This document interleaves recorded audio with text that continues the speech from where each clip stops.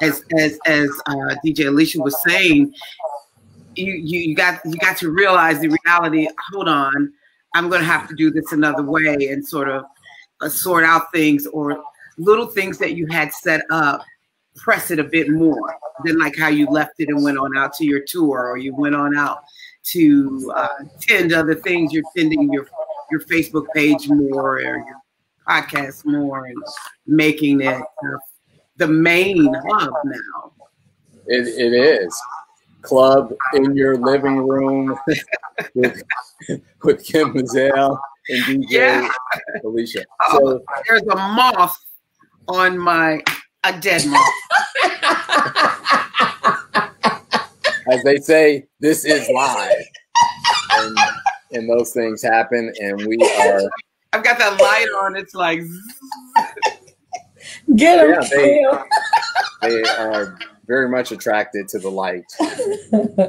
Step into the light. What was that movie? Poltergeist, I think. Well, let's go away from that. But away from the light. But the moth was like, I saw him appearing as we went on live. I was like, okay, that little fella's gonna give me a little bit of trouble, but that's okay. Since it's live, we'll just add it as a little extra entertainment. That's right. That was an uninvited guest to the show. We don't want any more. The windows open though, and a little note for you guys in America. In the UK, and it's the craziest thing, our windows don't have screens. Not at all, huh? Not at all. So when your window is like open, it's open. So I'm going to come back to that, park that for a minute, and I want to ask DJ Alicia, are you going into any venues, or are you doing everything from your home? I've gone into a couple of venues, but the venues that I go into, there's no audience. Like I did Les Nocturnes, and Carol there, and the studio producers and that kind of thing. But no, but I did just come from Detroit, and we did an event there. Bruce Bailey in Detroit had me come down there, and they got a baseball field. So the people were socially distanced in the baseball field. It was amazing. It was amazing. Kind of dope, huh? Yeah, the DJs were off to the side, and everybody had like their blankets, and their own cluster of friends or family, whatever. It was open bar. It was amazing. Nice. Interesting. Right? So it was really nice. The innovation continues, and it's great that you are able to be a part of it. And Lori Branch, our co-host, has joined us back again. Welcome back. Thank you. Ghost in the machine again. Sorry about that. Yeah, me too. Just got me out, but I'm back. Yeah, it was weird. Our Facebook live stream had a little ghost as well, but we're in full effect now. From everyone across the country to across the pond, they're tuned in with us on the Vintage House Facebook page and on YouTube and on Twitch. So we are happy that you all are with us for what, again, I'm incredibly excited, as I'm sure you are, Lori, to have these two essential contributors to house music. Yeah. I'm excited, Kevin, for a couple of reasons. Okay, let's just call it what it is. And maybe I missed this the first 5 minutes, but come on, people. Come on, Black women. What's up? Have you ever felt more proud? Oh, yeah. I walked out of my house. I was like, I'm just feeling myself. What's up, everybody? I was like that today. No matter what happens, we have won. No matter what happens. That's right. We already won. That is absolutely. We in that stratosphere. What's up? Yes, it's true. It's true. How you guys feeling about how you feeling about Kamala?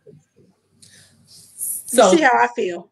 Right. So thank you so much for that, because I've had a couple of disagreements online today because I could not believe some of the comments that I was seeing on Facebook, and I really, really tried to maintain, but I had to say something, and I got into a couple of little tiffs with people in regard. you know, I mean, come on, man. Come on, man. It don't get no better than this, people. What are you talking about? I mean, it's the what I mean, really? Like, we shouldn't even have to have this discussion. I don't even know why we're having the I don't know why the debate is even there. Like, you know, it was a little disheartening, but I had to refocus my attention to the positive side of it. Let me tell you why the debate is there, DJ Alicia and Kim. I'd love to hear your thoughts about this too. The debate is there for one simple reason. It's called misogyny. Misogyny. Okay, there you go. People, this is the same reason Hillary Clinton wasn't elected president, because there was enough people out there, men and women, who didn't think a woman should be in that role. And this is very befitting for the music industry, because we see the same kind of misogyny happening exactly where we are. Which is why it's ultra important to have, this should be the regular flow of the show. And we have an opportunity to make a difference. And while we tell stories, it's important to do that here on Village House Show, but it's also an opportunity to make an impact and to impress upon our audience and those who may view us later on, right? Right. That we are all valuable in the contributions that we make. I live in a house with all women, including my. Lucky you. I don't know about that. Even I do too. The only boy in my house is one cat out of like 6 entities. Yep. So he gets a hard time. And so we, you know, again, I honor and respect all of you, certainly the women in my home, and the contributions.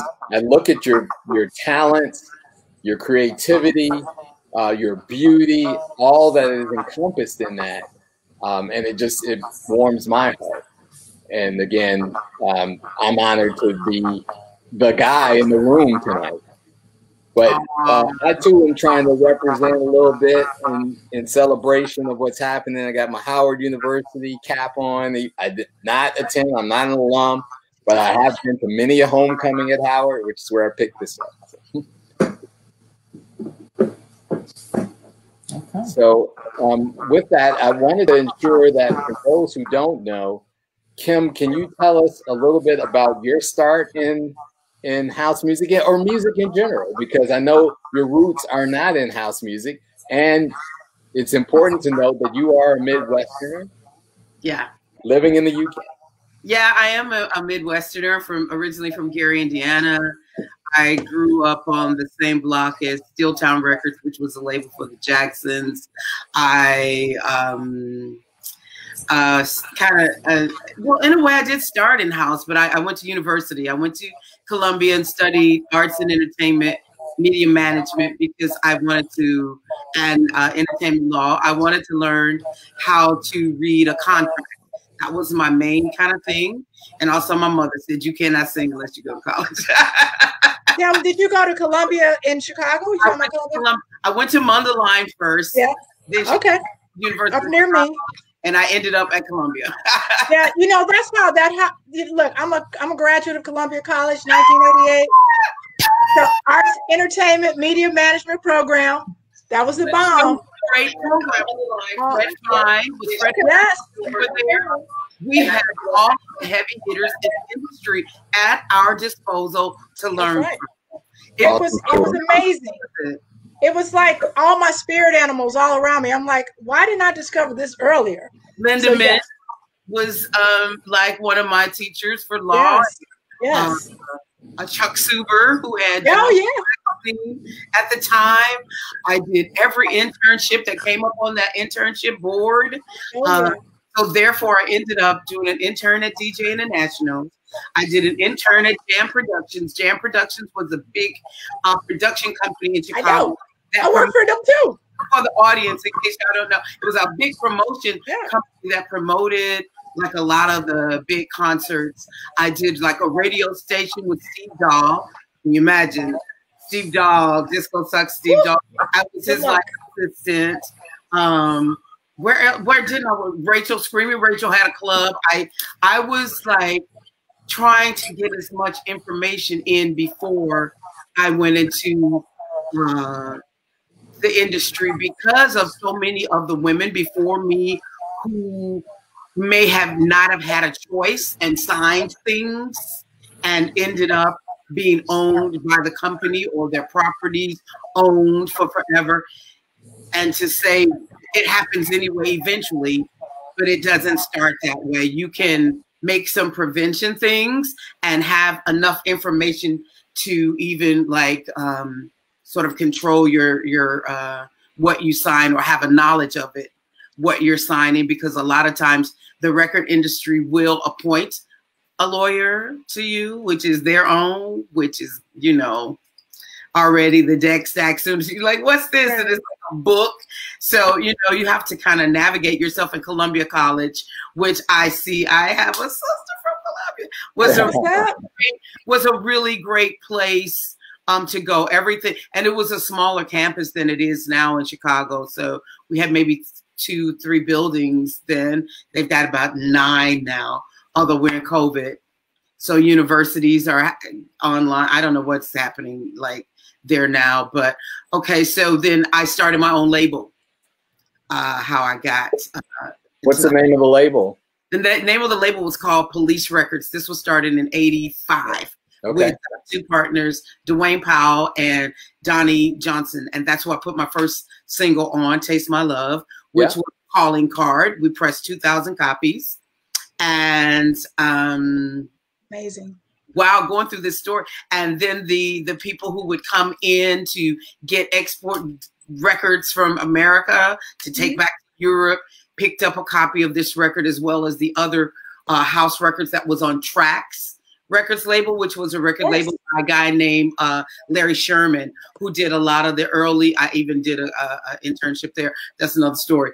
But he had like a lot of the artists like Marshall Jefferson's Move Your Body, Donnie, Don, Daryl Pandy, Love Can't Turn Around, Farley Jack, Master Funk, and all the early people. So I saw that happening, put a small label together, put 2,000 copies together. It got picked up by DJs that came across the water, started being played. That's how that started. So wow, look at that. There's a little bit of it. Oh yeah, that's the record, Taste My Love. That was the Police Records, House to House. Even House to House, I came up with the name for that. That's amazing. Damn. Yep, the whole design of it, because I was learning at Columbia. So yeah, just kind of put that together, and that was the first record that kicked things off. It got brought over to the UK, unbeknownst to me. Was being played on what they had here called pirate radio. Yeah, one radio station that controlled the airwaves. There was like really no other station except for the state government station, and the pirate radios were. Well, we didn't know. We were just young kids, so we knew we were on the radio in Europe. So, girl, I'm on the radio. I'm going to go over there, but you know, that mattered, right? Yeah, that was playing in, you know, and the people, you know, everything starts underground anyway. Yeah, any kind of music. So that happened, and I think they had a tour out there. And when they came back, I saw the work permits, and I asked if I could get the guy's name who was listed on there. I called the guy to see if maybe I could come to England, maybe, you know, naive. Oh, hi, this is Kim. Maybe I just got a little record. Can I maybe come? You know, I see that you brought some of my other, you know, colleagues, the early pioneers over there, you know. Are you Kim Mazelle that made the record Taste My Love? I was like, yeah. He's like, oh, you got a #1 record over here. And I was like, really? Oh, okay. But obviously the #1 record was on the pirate. It was on the underground. But like I said, all that mattered. And it got me a ticket to the UK to do a showcase. Can I ask a question, Kevin? Kim, you said something that I've heard other people say, which is artists like you, and I heard Steve say this, I heard other people say this, you know, sort of when house music was kicking off and Europe was embracing it in a different way than we were embracing it in the United States. Like it was popular, it was played on the airwaves, you know, it was getting #1 and 2 spots. You guys were surprised by the acceptance of what was happening here. Hey, Kevin. Kevin playing with Steve. Yeah, I'm trying to feature your video. That's okay. So, what do you think? Why do you think that it was embraced over there more than it was embraced in the United States? And I know this is a question that's been asked before, but I don't think I've ever asked you the question. And I certainly haven't heard a woman's point of view of like what was happening in Europe that wasn't happening in the United States. And how did that feel? Well, I was still in university, so I was pretty much a kid anyway. You know what I mean? Yeah. I was still in school. So I didn't really take it on board as what was happening. But, you know, I kind of looked at it in similar ways because remember, I did an intern with Steve, that guy at WLS. Steve Dahl. Steve Dahl. Steve Dahl had done a movement, Disco Sucks. Oh, we all know about that. Remember, he blew up all disco records in the middle of 1979. Because we talk about it a lot, Kim, because it was a defining moment. It was a defining moment where they were switching the genres of music to be played. House is the baby, as they say, of disco. Right. So disco, when disco phased out, they weren't going to just pick up house either, because we were in 84, 83, all of it. It wasn't even a developed sound. You know, we were still shaping it. It was like in the gay clubs in the north side of Chicago, where we would go and play it on a cassette or on a reel-to-reel. A reel-to-reel. Oh, yeah. Go to Ron Hardy or, you know, different places. And it was like, you know, it clicked, but people were watching because people would take it to New York and different places. We weren't, you know, aware of that. And we had the Hot Mix 5 that played on local Chicago radio. So to us, it was kind of out there already, but you had to like sort of scuffle, find it, and then to find out that there was places like England playing the record, kind of played to the same history of Black artists and music having to go to Europe for me to become something like sort of like the lady that wore the bananas, Josephine Baker. Josephine Baker, yeah. Josephine Baker had to go to Europe. Billie Holiday, Tina Turner, Tina Turner, you know, to be sort of like accepted and for their music to kind of to get played. Ours didn't have. I remember, like, actually, even 30 years ago or more, playing it for someone, and I didn't understand this then, but 35 years later, I do. It was good. He knew of something about it, but he said to me, "It's not ready yet. Come back in 30 years." Wow. So yeah. This was a guy whose ears, you know, industry, A&R, high level, he said, "It's not ready yet." I want to 30 years later, it's EDM. Isn't that interesting? Yeah, this was for America. This guy was talking about. I want to go to DJ and ask about your start as well, and see if there are any parallels in terms of, you know, where you played. Have you played abroad, or are you primarily domestic? Have you even targeted the international scene? Can you talk a little bit about that? So I've played domestically. I'm looking. I'm looking forward to playing abroad. I am looking forward to that. But my beginnings weren't in house music. They were actually in the Steppers Arena. Oh, get it, Lord, get it. Yeah. So I know that it was funny that in the Steppers Arena, they felt I was too young. I had a battle in both arenas. Wow. In the Steppers Arena, they said I was too young to know what I knew or play, you know, for crowds 15, 20 years older than me.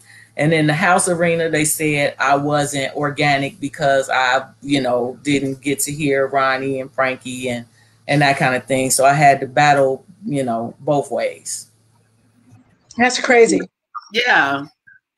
I can hear that though. I can appreciate that. There's a certain purity in both of those movements. Like, trust me, I was stepping because I used to roller skate. So roller skate was like the mother of stepping, or maybe that's vice where versa. I saw you that time. That's true. At Harvey Roller Rink, Lori. I was at all. Trust me, I was at somebody's roller rink once a week, and then I graduated to house music, so that was over. But we were stepping and roller skating. But no, I get you, because there's purists. You know, in the Black community, you know, you got to be kind of like part of especially that steppers crowd. They're purists, you know. Yeah. Yes. And house people, forget it. Steppers are tough. They're tough people. They're very purist. And the thing is, like you said, you know, music is so interwoven in our lives and lifestyles, but house really formed and took root right in the 80s, the post-disco demolition era. And so, yes, while there are purists out there, that it's a young genre for all practical purposes. And most people are coming into it with some other roots. So I've heard from you, DJ Steppers. Kim, I think in reading a little bit and doing some research, you were performing as a reggae artist. Can you talk a little bit about your roots and really what was the pivot? I forgot all about this. See, so much stuff. That was while I was at Columbia to put myself through school. I was like singing wherever, but that's true. I was doing, I was singing in a live reggae band with dreadlocks and everything. Oh God, what was the name of that band? To perform at the Wow Hair. Yeah. Singing Armadillo. That was the name of that place. And I worked with a group called Dalao, which was an Ethiopian, West Indian, Jamaican group. I worked with like a lot of those different groups that came there. I worked with Debbie DeFire. Wow. Yeah, Donnie Johnson, Seal Johnson, Selena Johnson's father. He was somewhere on the side of that, like blues, because I was just trying to find a voice and a place where I could be in front of an audience and understand how, to do that. So I like work with Barbara LaShore at the Blues Club on Hostage Street at Kingston Mines. I do come up and sing a little bit just for the nerves, because it was so weird. There was some places I wasn't brought up through the church. Okay, sorry, whatever. I know they got the whole thing. All Black singers came up singing in church. Gospel. That's not true. That's not true. I mean, I did sing a little bit, maybe from 5 or 6, but it was, I don't know. It just. That wasn't you. That's okay. So, and it was later on that I just, when I got to Chicago, with so many live music places, and it was just buzzing. So while I was at Columbia and crafting music, because while I was singing at these places, I was, like I said, working at DJ International and helping to like form with house and meeting Marshall Jefferson, going to the West Side to his little, that place there, that flat boy. We were knob tweaking and everything. Everybody was coming through there, Chippy and you're writing a book for us right now. Like, I just want to unpack every little thing that you're saying. There's so many nuggets. What was Marshall Jefferson doing on the West Side, and what was the little thing, and who was twisting the knobs? What's going on? Girl, I can't take notes. I'm glad we're taping this. I'm just going higgly-piggly because as you're talking and I'm half asleep, I'm visualizing taking the bus there, the station there, getting the tape to Farley, different things. People seeing something in me, saying there's something in you here, go to this person and try this. I even ended up singing backing vocals for REO Speedwagon with Shay Jones. Anybody know Shay Jones over there? Oh my goodness. On the road with her, she said, "You're gonna learn how to sing in front of a crowd of 60,000 people." I was like, "I am." She was like, "Yep, we're going on the road." I was like, "Okay." And she had talked them into taking me. And we were like on this tour bus in the dark, and I could put my makeup on full face in the dark to this day. That's a skill. That's a skill. Skill. It could be most people can't do that. I know a lot of transgender performers do it really well, but not too many women. You know, like you got like these women who are like, I've done a lot of shows and they can do that makeup anywhere. I'm like, man, you got to teach me that skill because I can't do it. Yeah, well, I guess learned if you're on the road long enough, you'll figure it out, huh? You'll figure it out, and then when you get there, you know, you kind of move like where it went. Because it did go but yeah, those are like some of the background memories of doing different, just trying to feel comfortable with singing in front of an audience and knowing that this was my path. I knew it from Gary. I knew it from, you know, watching Michael Jackson as a little boy down the street from me, and seeing Michael leave from down the street and going into the TV. That's how I just went. And in my mind somewhere, I thought if he could go from just there into a TV, I could too. You know, you don't have the words to kind of figure out how to say this as a kid, but you all of a sudden, this kid you see been hearing, and you know, you hear the guitar plug up for Sundays and Saturdays, and then he's on and he's in your TV. You know, like if you can see it, you can be it. You know, that's right. Have a language for any of that, but you know, I think Michael really planted a seed. The Jacksons did big time, and that's amazing. You know, really, they did. And so one of the beauties of tonight's show is it's cross-generational, and you know, we've got an artist and a DJ. So we need. One of the terms you used, Kim, was you said you grafted music together, and we've heard DJ share that she started out in you know, the steppers genre. Can you talk about what that either transition was like or what the overlap looked like and felt like? Were you blending these crowds and audiences together at some point, or did you just make the cut? Yeah, because I was doing mobile parties as well. You know, more than just stepper sets. I was doing mobile parties. I was doing wedding receptions and all that. And, you know, when you do those kinds of parties, you got to play all genres. So there was a point in time during those sets that, you know, there would be a house component to it. So real quick, you know, jazz during dinner and steppers, and then a little house segment and slides, whatever. So I've always played house music, but just not totally, you know. It's always been other stuff mixed into it. So I stopped spinning for a short time and went back to school and had my son and that kind of thing. When I came back to spinning again, I encountered a number of people who played house exclusively. You know, being around them and hanging with them and everything, you know, I was like, you know, I really like this. I might try to do a little bit more of this. And the first person that, you know, kind of put me around a little bit mellow, let me play anything. Derek Smoking Jones, let me play anything, you know, and that kind of thing. So I started leaning more toward doing house. So it was like an evolution. I didn't just jump, you know, feet first into all house music. It was like an evolution to get to this point.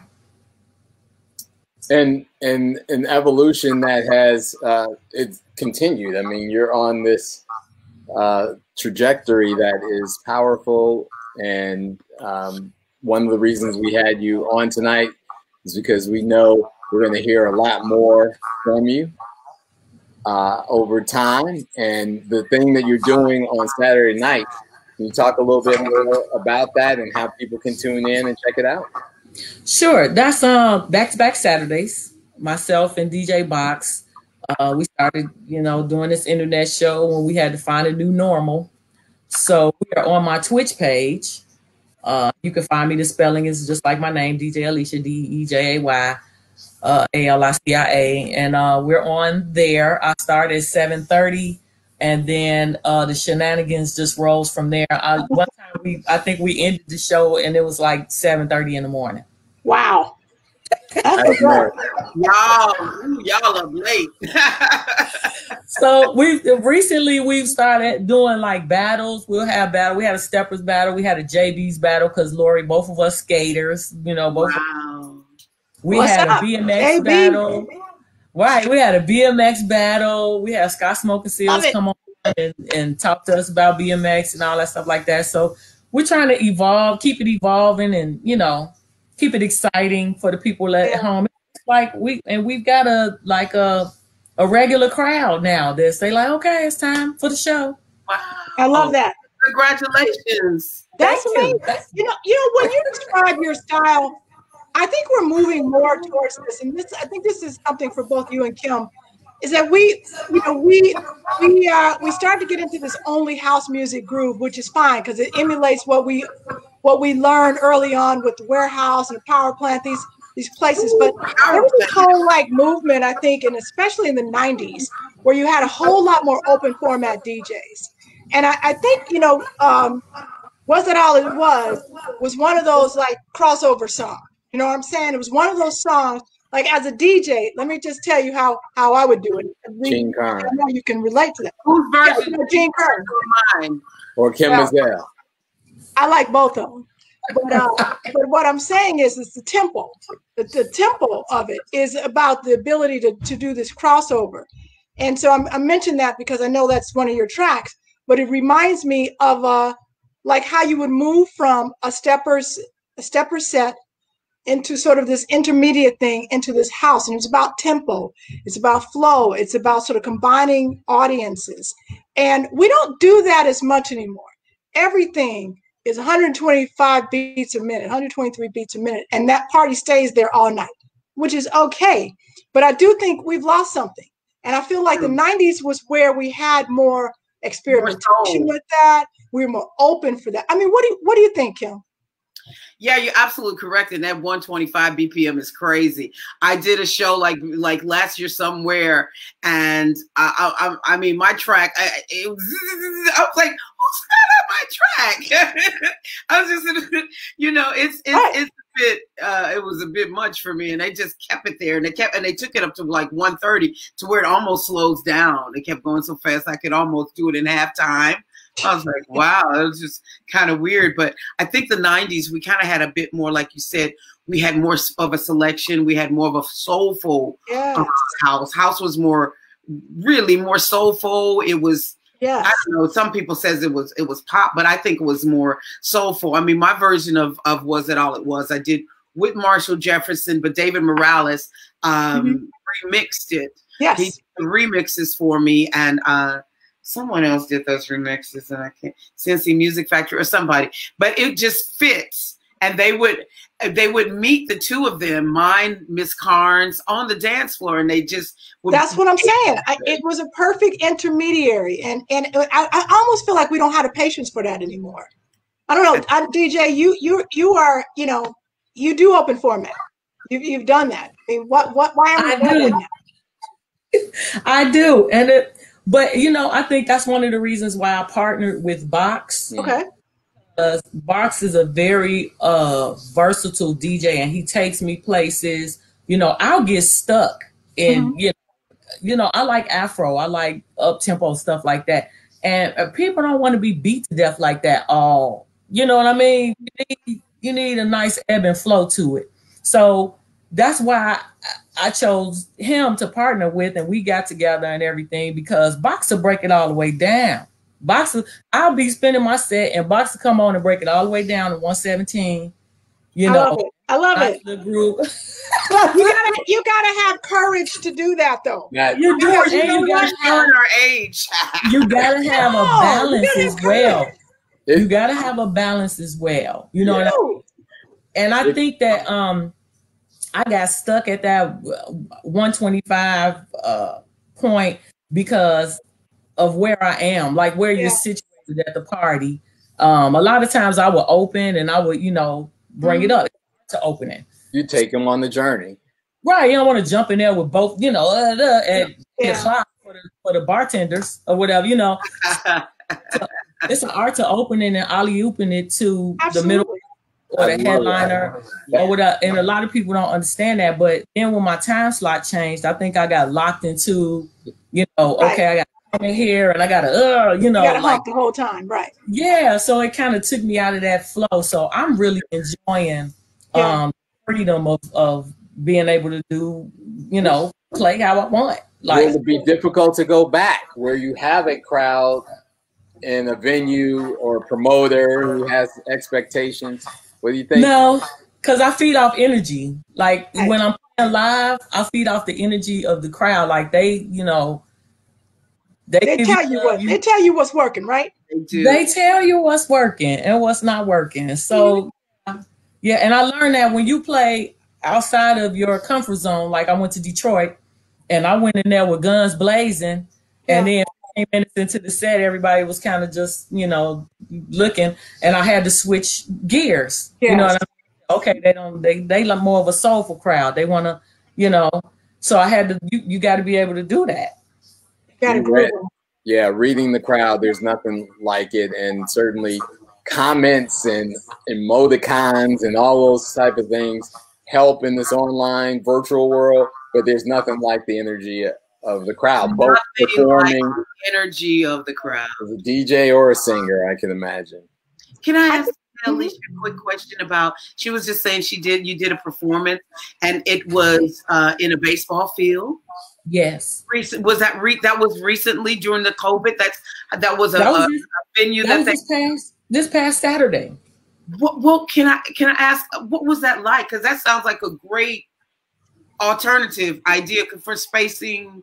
It was amazing. Like while on the baseball field and everything was opened up, people, some people had on masks, some people didn't because it was social. Everybody was socially distant. Yeah. But like when you went to go get a drink or whatever, and you're going to be in close proximity to people, put your mask on, go get your cocktail or whatever. The DJs had almost like a backstage area. They had to lift it up. I actually had to climb up a ladder to get to where the DJ portion was. I love that. Don't you?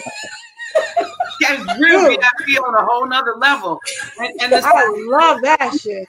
The sound system. It was dope. Like I DJ a place where you got to climb up a ladder. I love that. I know, right? I know. We had Burt Blanchard on from The Shelter, and he talked about his experiences where he was able to keep some of the suburbanites at bay is what he shared. It's a balance, It was a nested DJ booth, but it's a balance. You want to read people's energy, but you also want to have the space to do your thing, right? It's DJ? Exactly. I don't come in McDonald's helping you flip burgers, as they used to say in the comedy joint. Let me do my job.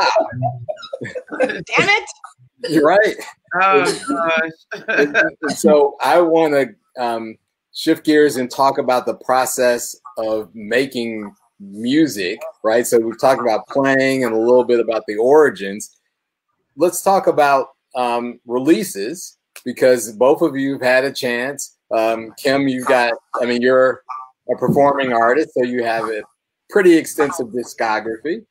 And Alicia, you have made great inroads as well with your co-collaborator, another friend of the Vintage House Show, Black Widow. So talk a little bit about, the why of making music. I mean, we know you perform because it's in your heart, but talk about, this recording process. Kim, you want to go first? Don't let Alicia go first. Let DJ Alicia go first. I always go first. You go first. The making music part was kind of an accident at first. I was doing a birthday set. Terry Hunter had me come down to the shrine to spend on my birthday, and I needed something exciting for the crowd. And the Black Widow was there. We were, sitting around drinking some wine and everything, and I was looking for some inspiration. And I said, "Man, remember that piece you did at the poetry set?" And she's, "Yeah, so you think I could record that for the performance tomorrow?" Yeah, so she did that. I took a track and looped it and did a couple things to it and everything, but it went over so well that after that night, I sent it to Mike. And when I sent it to him, I said, "Man, can you add some flavor to it and make it sound like your stuff does?" When I say Mike, I mean Mike Dunn. Friend of the Vintage House Show. Yeah. And I was at Reynolds, and I'm just standing there, and he gets on the microphone, and he's like, "Brand new music coming out. DJ Alicia, Black Widow, and he plays this orchestra that he put together. Wow. Love it. Nothing like, you know what I mean? When I put together like, and when he put together, it was like boom, boom, like, you know, like that. But after that point, I wanted to try my hand at making some music. And, you know, again, the Black Widow provided vocals on Groove Me and sent that to Mike. Mike did it. And as a matter of fact, I'm in the studio right now. I had to take a break. Let me swing y'all around this way. What's up? Eric, welcome. You get immaculate. What's up? Surprise! So we actually, I'm working on something right now, and I was like, "Do you mind if I do the interview from your?"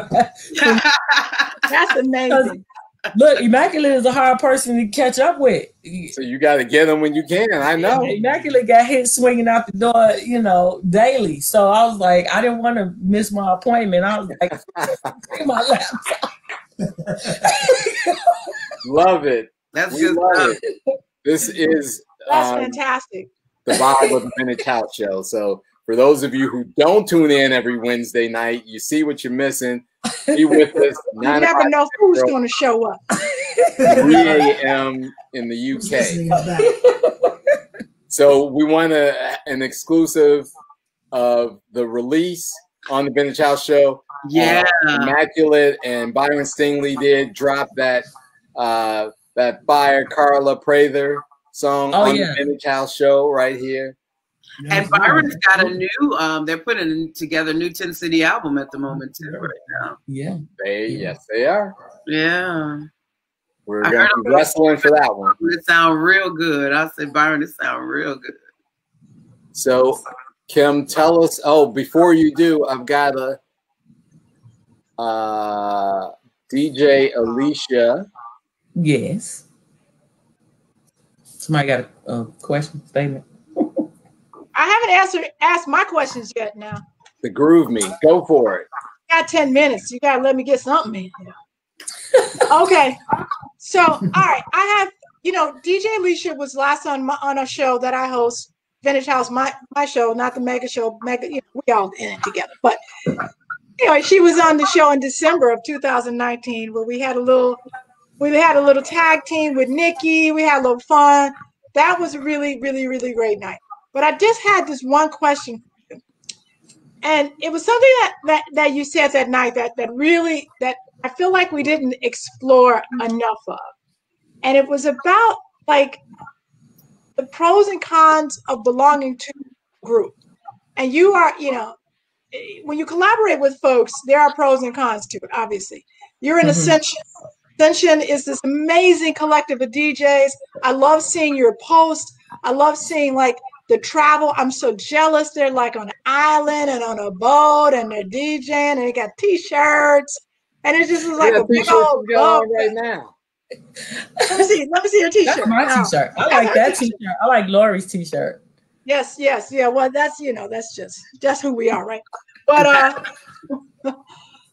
wanted to ask you, like, what are the pros and cons of belonging to such a big DJ group? Okay, let's go. Let's start from the beginning. I am not in Ascension. I thought you were. I am not. What the heck? So Ascension just happens to be like my bestest friends. Okay. Like, those are my bestest friends. Like, those are all we hang. We call each other squad. It's just like a little nickname we have for each other, squad or whatever. It's like 50 Mills, me, Jesus Martinez, G Whip. Yes.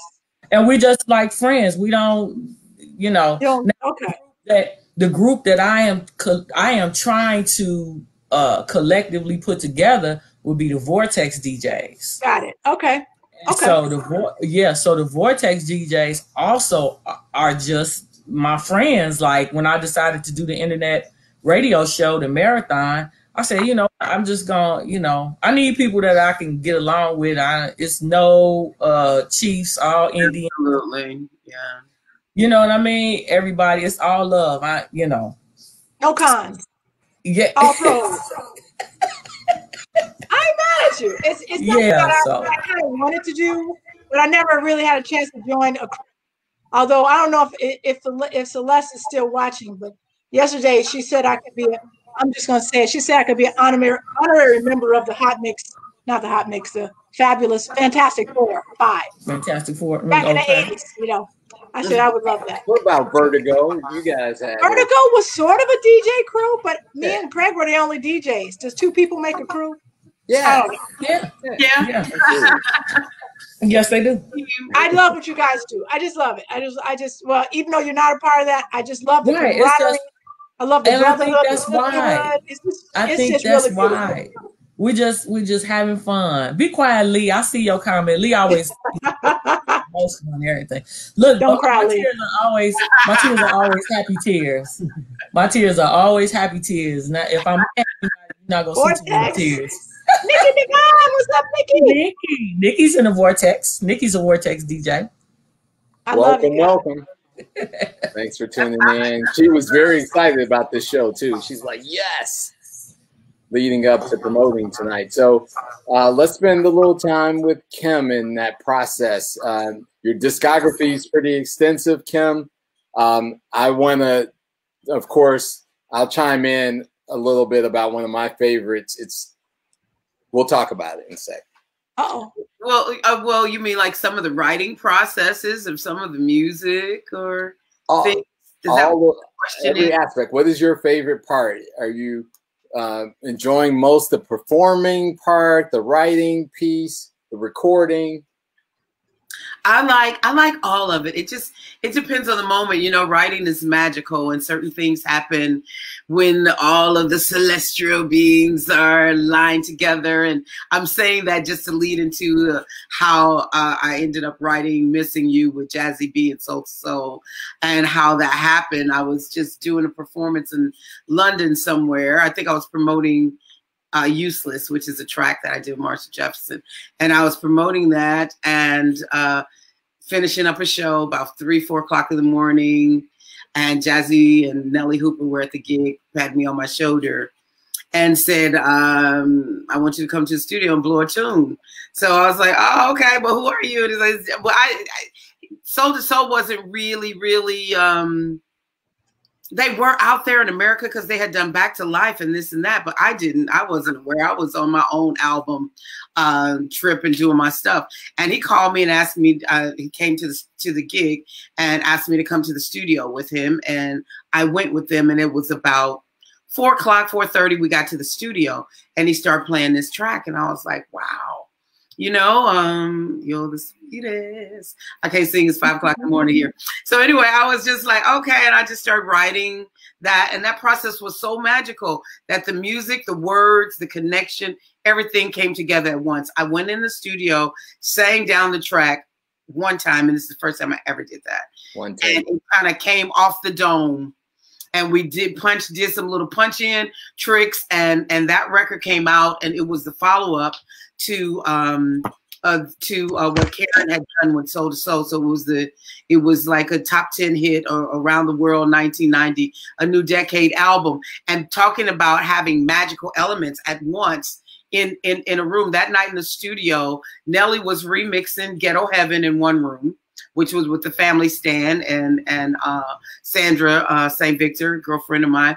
And in the other room, he was doing that remix for Nothing Compares to You for Sinead O'Connor, one that started off really slow. So all three of those things were going on in the studio at one time. So for me, writing can be anywhere from those type of elements coming together, or just sometimes sitting in a club and you think you hear something on from a track a DJ's playing and you just groove it and you go in the bathroom. I used to go in the bathroom and get toilet paper and start writing on it.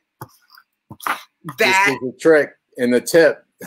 You know, it just be all kind of different things to just waking up in the middle of the night with the and I still have one of these. This is, where is it? Okay. Oh, I don't know if it's here. But anyway, waking up with or pad. I used to have I used to sleep with my cassette dictaphone. Oh, for years. Micro recorders, yes. For years, I just sleep with it because I would just wake up with ideas. For years, I mean, I didn't have boyfriends. I had my cassette. It had its own pillow. And so your pillow talk was really authoring, composing lyrics, right? With cassettes, and I even have cassettes on me right now. I'm still, because I'm taking things off cassette at the moment and putting it on Wave. So I've got loads of that stuff just sitting right here. Oh, here it is. This is crazy.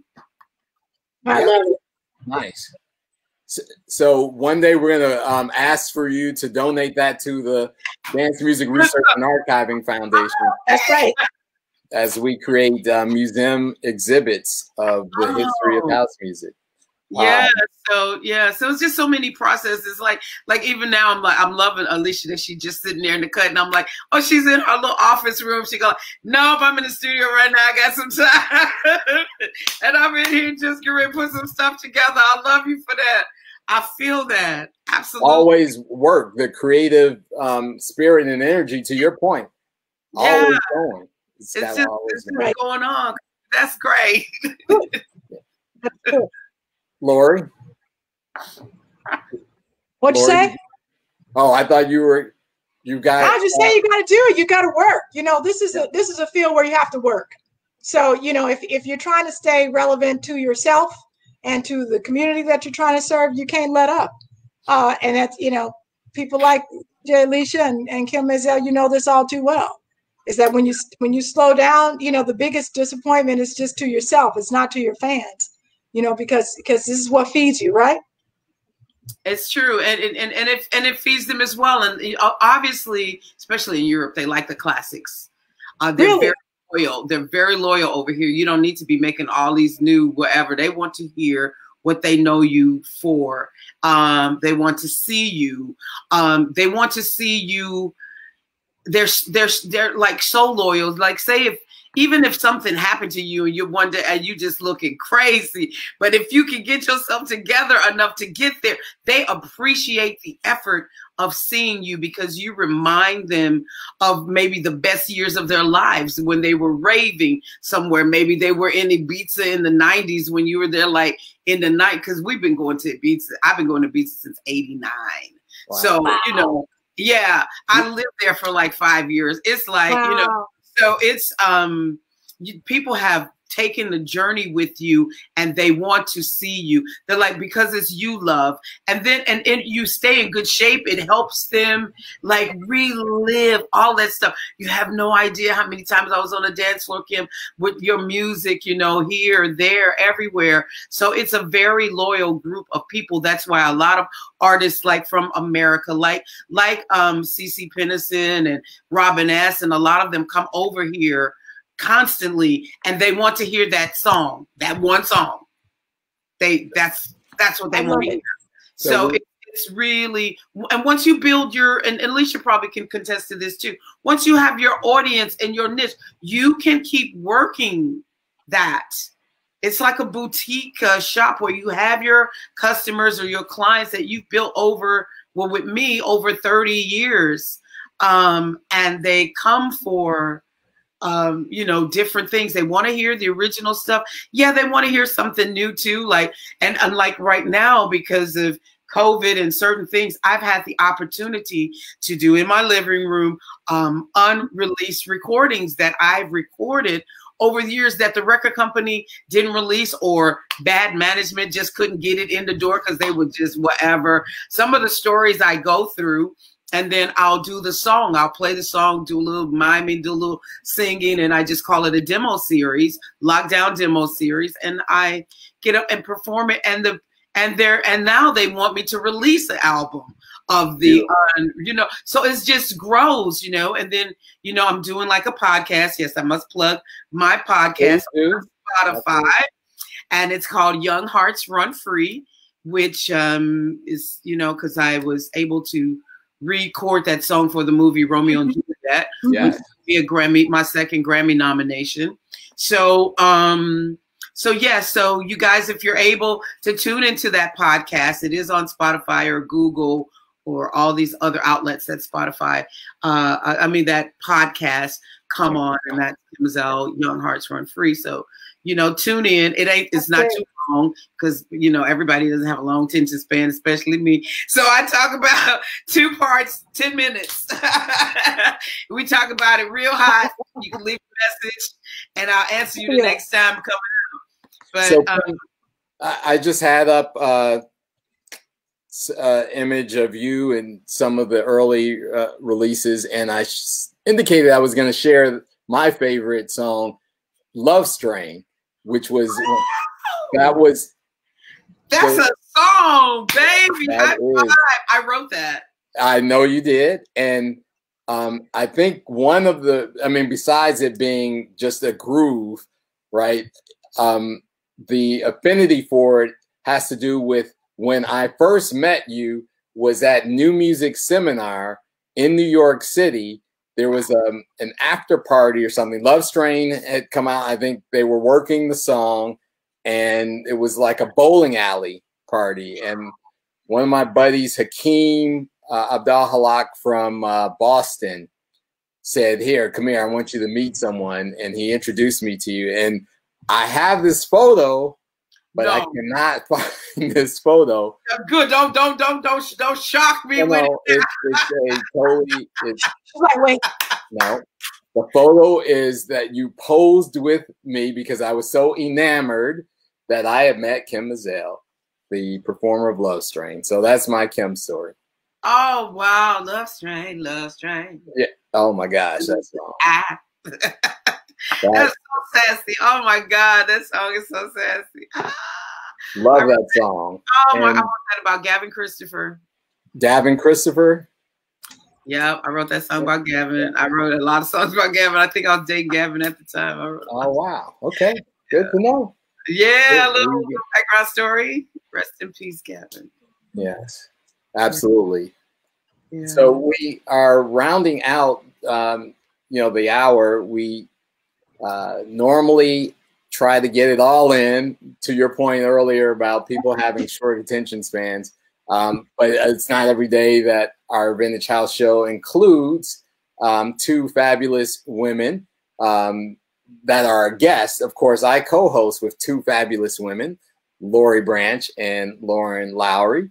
And you, Kim, are coming to us from across the pond where it is now 4 a.m. It's 4 in the morning, and I've got to do a TV show at 6. Wow! And it's live, British Breakfast live. And I'm like, I was like, I'm going to try to stay as long as I can. And well, you it's an honor to be with a female DJ as well. Two. Yeah. Okay, go back to a little story too. Early days when I, done Taste My Love and stuff, I used to go to New York to do that song and sing that song live. Me and You Used to Hold Me. Those stories. I mean, Xavier Gold. Me and Xavier used to go like once a month to New York. I do Taste My Love. She do You Used to Hold Me. And, Xavier was an early, she was a DJ. Yeah. She is now, but I mean, early on, she was DJing and learning to DJ, and I really admired that. And I wanted to pick it up, but I was on this other trail so fast. Yeah. I didn't have the opportunity to stop and, and to do that. So you ladies, never too late. Never too late. You could be a singing DJ. I could be on the 1s and 2s. Absolutely. And see, the thing about it was I liked vinyl. I liked the spinning of vinyl. I know that everybody's on some are just on laptops press and play, and then some are on the CDs and mixing it together. The vinyl, and that was something just I thought was really, really special. And female DJs, yeah, I honor you guys because that's not an easy gig, especially grafting and getting to where you are. And back in the day, we had to walk with all those boxes of records. And, and it's a male-dominated industry, as well as I do. That sometimes, you used to get elbowed out. And even with me, with the DJ singing on the track, I'd get to some gigs, and the DJ, the guy who I got the remix gig for my record, wouldn't even want me to sing 2 bars on the mic at the show. I was like, you must be out your mind. Well, you know, we're about to have a black female VP, so the whole game is going to change. Okay, ladies? Oh, that used to just really upset me. I really did. I was like, I got to change the game. I know. That story's for other days, darling. I'm going to sip tea on that. I'll tell you. So question for you. Pinky in or out with the tea in the UK? Tell us. It doesn't matter. What? There's no etiquette associated with it. Okay. No, it's not. Maybe back in 1805, but like. So I don't want it to go unnoted that we had some breaking news here on the Vintage House show that, you know, we can expect some DJ sets from Kim Mazelle, and maybe she'll team up with Lori Branch and DJ Alicia. And I will promote that show. Okay, I'm just saying. I'm here for that. Look at all that that wax Lori has back there. Wow. Right. I got plenty of wax for you to play. She got some wax. Wow. You would not be the first person from England in my basement. Because are you stateside? The interview down here? Huh? Are you in Chicago, stateside? I'm in Chicago. Yeah. Okay. When I come to visit my mom, I'm gonna send you. Come on, girl. Come through. Yeah. I love it. Hello, you guys stop by. You guys stop by Mega's house too. Please. I got a vinyl room. Mega, meet us at Lori's for tea, and you can hold your pinky up if you want. Very good. That's right. That's right. And so we gotta have you both back. Alicia, are you in Detroit? No, I'm in Chicago. Oh, Chicago. We are Chicago's podcast, but we're global. We are global. Okay, but well, we just all meet at Laura's because I'm looking all That's that. Right. Yeah. I got. It's a playground for DJs. Trust me. Yeah, it just have a lot of fun. It just looks like it too. So I'm gonna have to love you and leave you. I wanted to stay for a few questions, but I need like one more hour of sleep before I have to do the next one. I want to put on lashes and all that stuff, but child, I was like, oh Lord. Your Chicago, Gary, Midwest family are certainly appreciative. You guys so much. I just appreciate you. The audience as well. I love you guys. Thanks for supporting me. Thank you, Kevin, and thank you, Alicia, and Lori. Thank you guys for having me on. And I would only do it for homeschool people to be up at 3 o'clock in the morning trying. I'm going to find this picture, frame it, and send it to you in the UK. You'll love it. That's right. Thank you, Cam. So much love, appreciation, and respect. So thank you, guys. Thank you very much. It's been an honor. Peace. Hair grease. Bye. All right. Bye, Kim. DJ, can you tell us, as we're wrapping up, where, again, we can check you out and ensure that everyone knows how to stay connected to you? So we've got back-to-back Saturdays, and that's every single Saturday on my Twitch page. What's the Twitch handle? Twitch.tv/DJ Alicia, DEEJAYALICIA. All right. We've got the Vortex Marathon. We were supposed to have it tomorrow, but because of the storm, everybody's power got knocked out, and we wanted to make sure that everybody was able to tune in. So we pushed it to the 20th.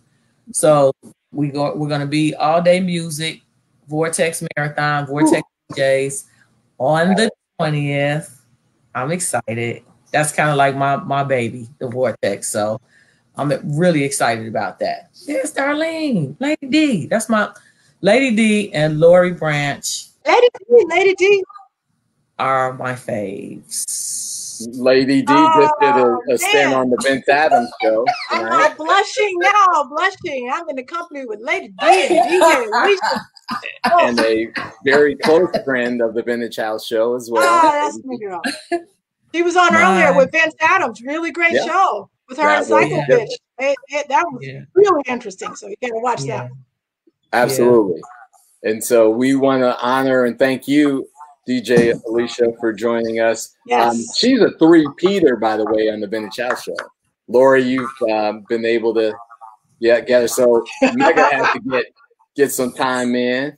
That's right. DJ. So let me tell you, I think I've done something nobody else has done on Vintage House Radio. I actually, after I did my interview, myself and Miss Nikki, we actually interviewed Lori, and she stayed, and we interviewed Lori for like an hour. They did. I forgot about that. She did like an hour-long interview. We were shooting questions at her, like, what about this? And she stayed after the show in the hallway, and we interviewed her for an entire hour. I love that. I forgot all about it. You know, they always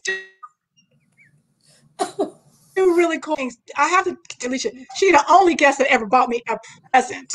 It was a Christmas show. The first time she came on, she brought me this lovely Starbucks cup with the coffee and a gift card. I was like, what? I got to have her back. Yeah. Well, that's why she's a three-peater. And Lady D, we love you back. We love you back and appreciate That's right. Talitha, what's up? Hey, Talitha. And so next week's show, we've got another fire show coming up.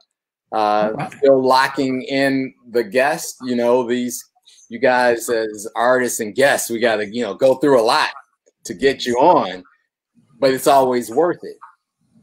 So that's this tonight. You see, I broke up my whole studio section. He's very grateful. We're very grateful. Yes. Eric, we're very grateful, Eric. Go do that spin one more time around the side. Right. Thank you for your patience, Immaculate. Look, I had to angle it so y'all could picture him in the background. Right. Like, why is that picture? So I love it. I love it. All right. Doing well. Yep. Thank you, Everything's going well, sir. Absolutely. Appreciate you. Always. Appreciate you. So, Laura, you want to take us out? Well, listen, I just want to say thank you, DJ Alicia. You are setting the bar so high for so many DJs in the field. Men, women, children, everybody who's coming up is going to be very lucky that they follow behind you. So I hope this is not the last time. There's going to be one more. We'll do some more stuff when the studio opens up, and we just love hanging with you, and we love you, and we just appreciate you, and thanks for coming on. Yeah. Thank you for having me, and I am following your footsteps. So whatever they're getting from me, I got from you. So don't forget that either. I'll get at it. Blessings and respect. We are the Vintage House Show every Wednesday night. The Facebook page is Vintage House on WNUR 89.3 FM. Like us, love us, tune in next week. Till then, be safe, be well. Go Kamala Harris, Biden Harris 2020. Woohoo! Don't forget the Vintage House Podcast, wherever your podcasts are. You can download the Vintage House Podcast. VintageHouseShow.com. That's right. Peace, bye. Peace.